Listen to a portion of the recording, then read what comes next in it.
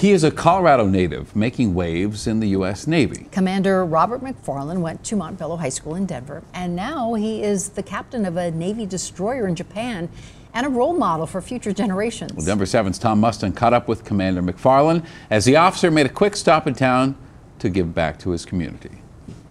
This is where I grew up. This is where I came of age. Commander Robert McFarlin is a Colorado hero.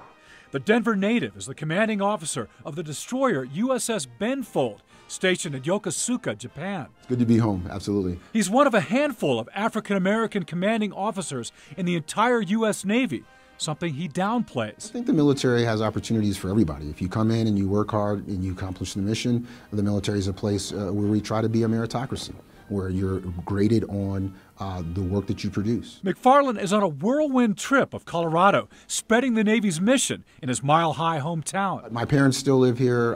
All of my siblings were raised here. I still have 2 sisters here. This is home. Commander McFarlin graduated from Montbello High School in 1994. ROTC at Montbello High School taught me the true definition of leadership, putting others first, accomplishing the mission, working with people.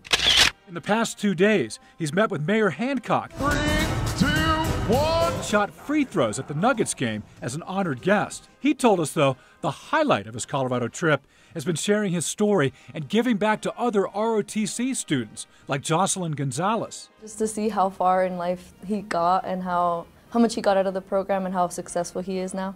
It's just really inspiring for me. And now this humble ambassador is heading back into harm's way. Mission accomplished, but realizing there's no place like home. I do miss the mountains. It's wonderful to be back home and to bring the message of the United States Navy here to Colorado. Tom Mustin, Denver 7.